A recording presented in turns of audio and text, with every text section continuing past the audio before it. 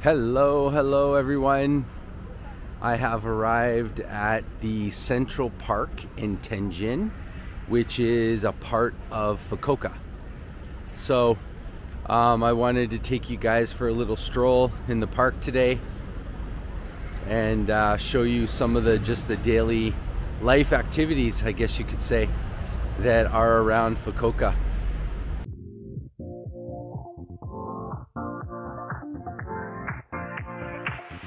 Live your life within the moment, and don't go wait until the morning. You never know when it is over. All that I know is we'll get older. So let us dance this night away.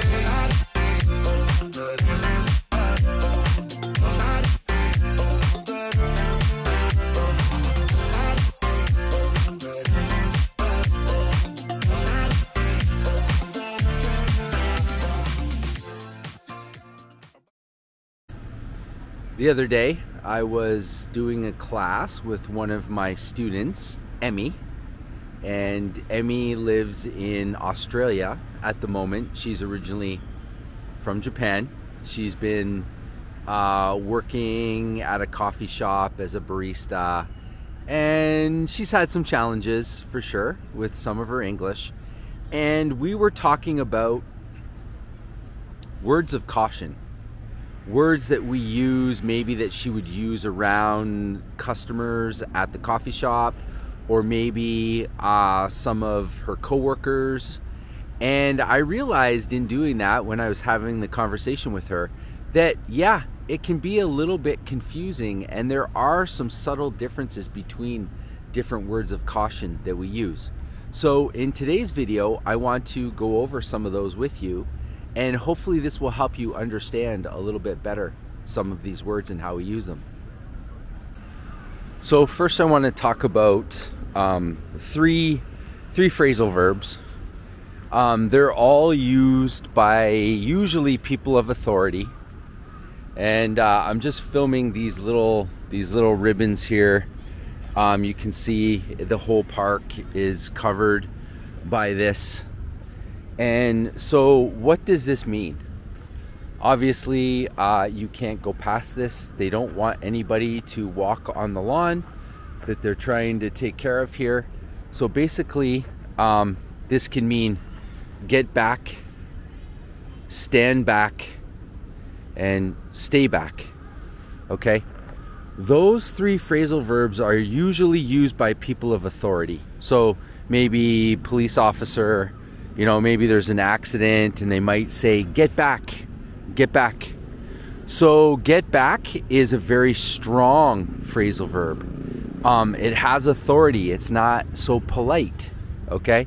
It's a word that you would use, a phrasal verb you would use when it's very important, with a lot of authority. You want somebody to do that action. You want them to get back.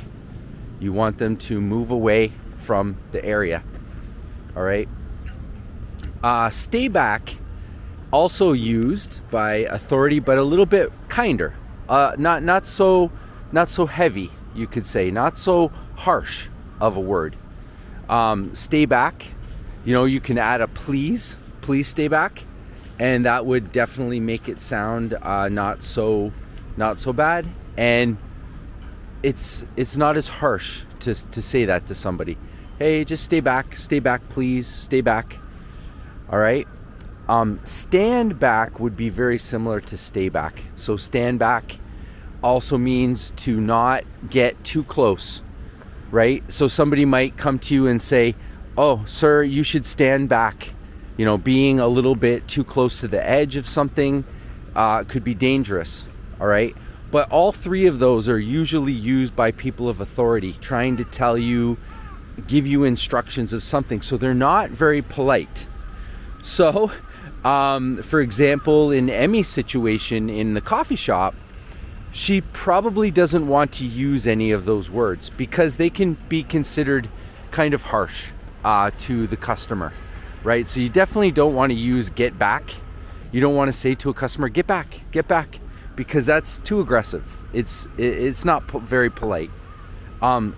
you know, stand back and stay back is okay, but not to a customer, okay?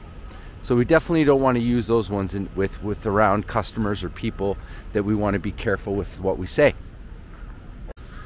Next, let's use a cautionary word that is polite, something that is very easy and useful to learn how to use to warn someone, okay? And that word is be careful. It's very polite, okay? It's a good way to warn somebody and not to startle someone. So usually when you use the word be careful around someone, they usually will freeze, meaning they won't move. They will pause where they are. So if you don't want someone to basically, you know, move quickly or move suddenly or move in the wrong direction, then this word is really good to use for that. So in Emmy's case, imagine she's working at the restaurant or at the coffee shop and she has a tray full of coffees and there's somebody that doesn't quite see her and she's worried that they're gonna back up into her. Okay, she doesn't want to use an aggressive, startling word that might make somebody move too quickly in the wrong direction. So she wants to use the word be careful. So she's just trying to sneak by someone and she realizes that they're going to take a step backwards. She can say, be careful, please be careful. All right. And that's going to make that person freeze where they are. Okay. Now I know when if you're in a country that speaks English and you're not a native speaker, sometimes it's difficult to come up with these words very quickly, right? But that one should be one of the easier ones that you can remember to use when you want somebody to be careful. You know, you want somebody to pause and not move too quickly. They need to be cautious in that moment. And be careful is very universal. You can use it in so many different things, in so many different ways, right? Imagine a small child in a home and it's going to touch something it shouldn't. You know, a mom's always going to yell out, be careful. So as a child, we learn to just pause and stop what we're doing and not move too quickly in any direction. Okay?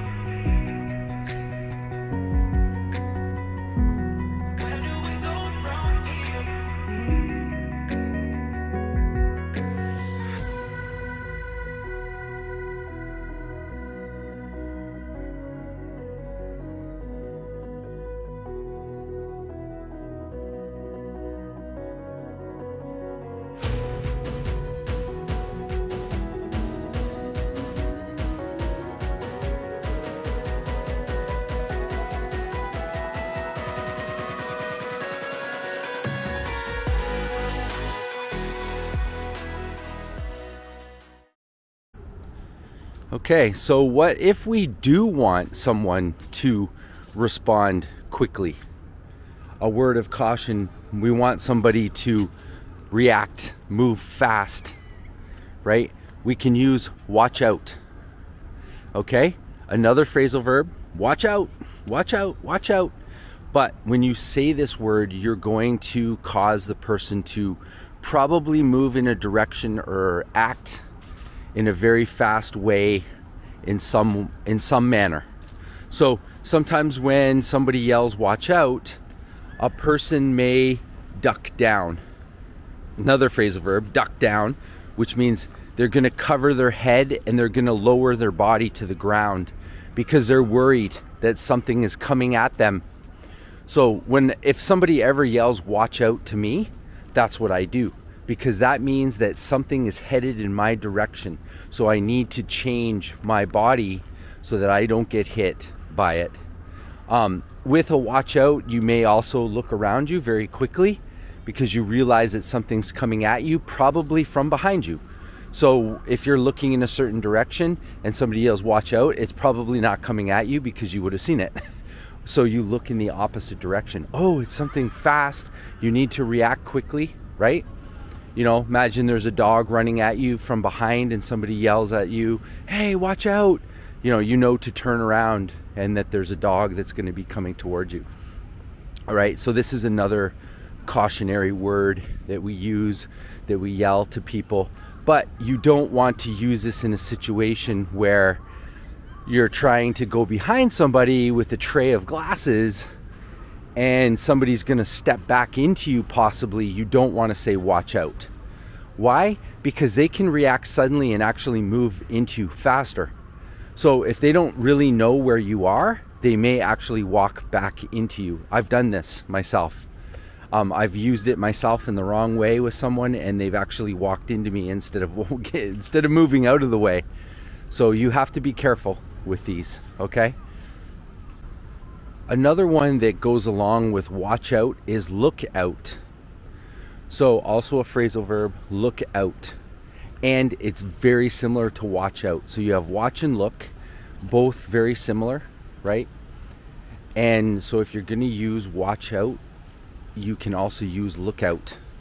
And the person will react in the same way, okay? They'll worry quickly that something's happening and they need to look out, look out, look out. And you definitely do not want to use this. It's not a word that you would use when you want to be polite. It's a word you use as caution, as a quick reaction. Okay? So I think that those are good words to know and how to use them properly. If you do use one in the wrong situation, it's okay. Just learn from it that you need to change it. So if you need to be polite, just say be careful. Hey, be careful, I'm just moving behind you. Sometimes you don't have time to say all that, and so just saying be careful is enough to make somebody freeze in a polite way. If you want to do something of authority, you can use get back, stay back, stand back, right? Hey, get back from there. You might say to a kid that's doing something dangerous, you're the authority, you're the older person, so you can say that, okay? And then you have look out and watch out. So when you want to warn somebody that they're in danger and you want them to move quickly, you can use those too. All right, so I hope you guys enjoyed today's video. Hopefully it was very informative. I think it's very useful. And thank you, Emmy, for that class, because you made me realize that I should be going over a couple of these words with you guys. All right, so have yourself a great day or a great evening or whatever it is for you, and I will see you guys in the next video.